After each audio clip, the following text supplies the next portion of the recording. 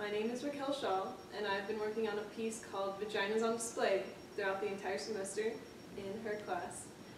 And I really want to keep working with it when I get in the future, because I have this really big passion for helping people. And I thought maybe if I did something that's really relatable, it could help people find some type of solace or comfort, maybe help them in their own life. That's great. Raquel has been working on this piece throughout the semester in a performers and authors class that I had developed and have been teaching, and it's just been so wonderful to watch you grow this piece from where it started to where it is now.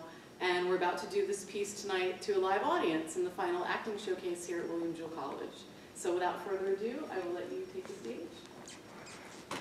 Oh, and I'm Professor Martin.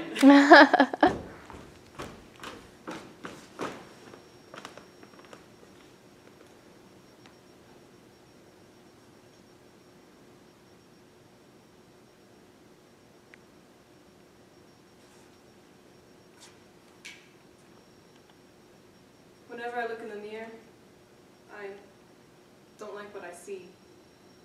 All I see are flaws. And that's not right. Right? I mean, everyone's supposed to love themselves and think that they're beautiful in some way, but I found it exceedingly difficult to do that.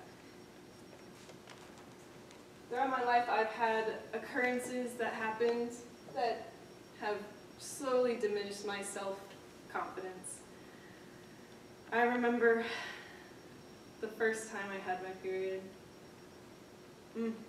It was a summer day, so it wasn't at school, thank goodness.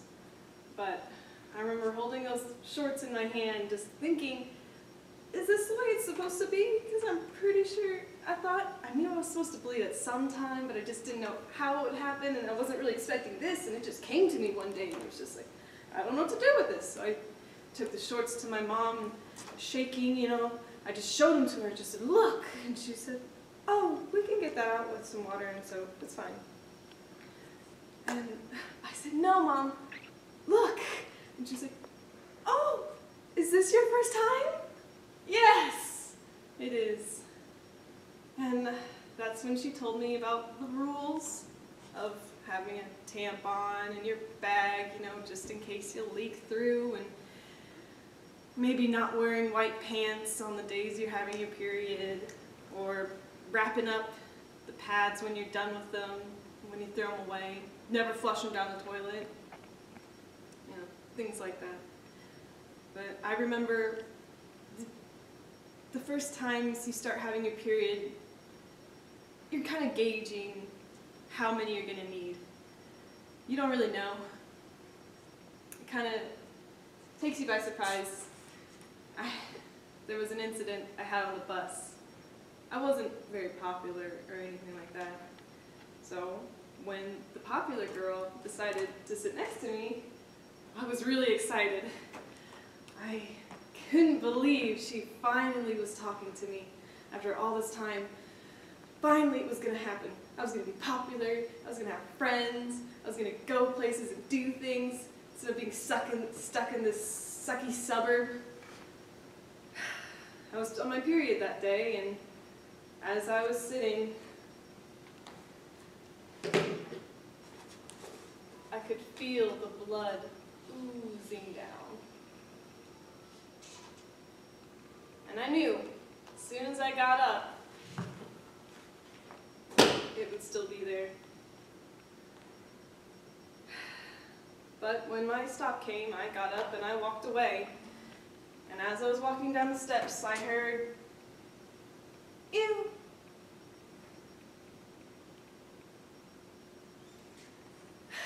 I knew then she would never talk to me again, and she never did. I watched the bus leave, embarrassed, crying, lost my chance out of something that I couldn't control.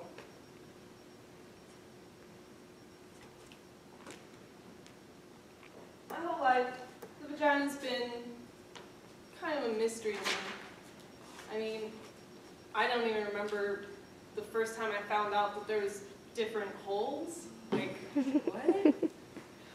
All I knew was that it was a big mystery. And I knew I had legs on the side, and that there was some hair here that was sprouting up pretty early. But it still was a mystery for a long time.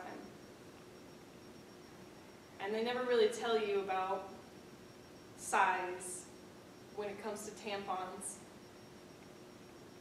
I mean, they tell you to relax when you're putting them in, sure, but you don't get the right picture when you think of relax. You're just like, okay, yeah, I just gotta relax. But they mean down there. I remember sitting in a child-bearing class, one of those classes at junior high, they give you like the fake baby and you take care of it. I dropped that class. But I remember listening to the girls for the first few minutes of the class. I just cannot put in tampons. They're just like too big. I can't do it. I remember looking over my shoulder, looking away, just getting up and leaving. I didn't want to be there, and I didn't have to be there. I'm probably not going to have any babies.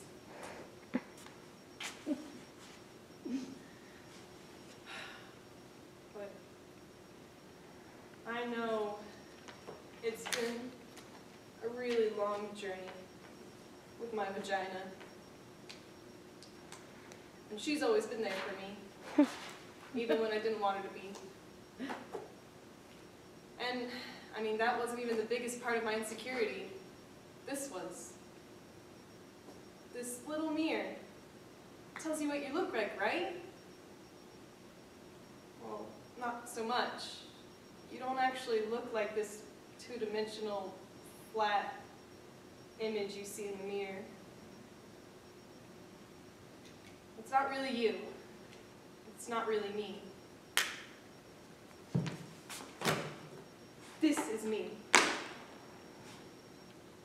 This is not me. And I don't have to focus on this. I don't need a fucking mirror to tell me what I look like. I can just not care. I can just walk around, be happy, not judge this girl in the mirror I see. She doesn't deserve to be judged. She doesn't look like anybody else. She's unique. And maybe that's why I didn't think she was ever beautiful. All my life, I've been an artist, and I've thought celebrities were beautiful, and models, women in magazines, beautiful, skinny figures. And I was never like that. I didn't have the European nose or the beautiful complexion. I had acne all my life, and that was very damaging to my self-esteem. I never thought my skin was good. Even when it wasn't that bad at all. When it was just a couple pimples, I still thought that I looked hideous because I had them. I didn't realize till much later in life that no one really noticed I had pimples. I still have them. And I don't know if you can notice, but I don't really care anymore.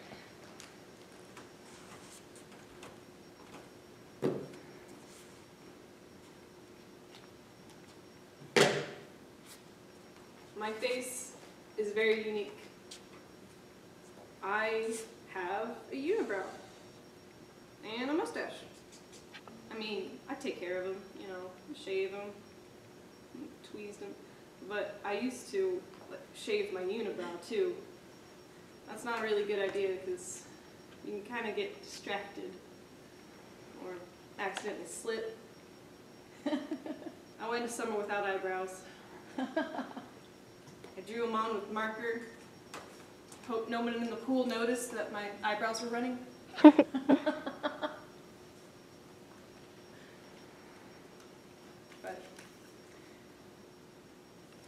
there is a beautiful woman who looks like this. That's me. I'm unique. I don't look like the models or the sporty Tampax pad girls who can jump around and play tennis when they're on their period because they're wearing a super fit, or they have sports where they tell you, oh, the flow ring will give you extra damage control. What? It's not a hurricane. It's bleeding, that's all. And those stupid sayings that they have on the box, easy glide, super absorbent. It's never an easy glide, and they only absorb as much as they can take.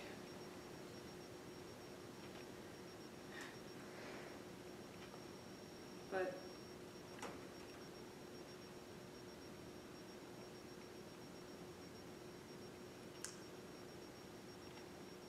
I wish that girls didn't say ew when you walked away with blood on your pants. I feel like we're here to help each other, not hurt each other.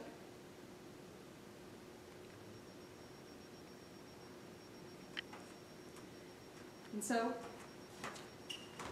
if you ever bleed in your vagina and it bleeds through your pants, you can come talk to me. I won't laugh at you or say ew. And if you ever look in the mirror and you don't like that person you see, you can be rest assured that that's not really who you are. This is who you are. And this is what you make of it.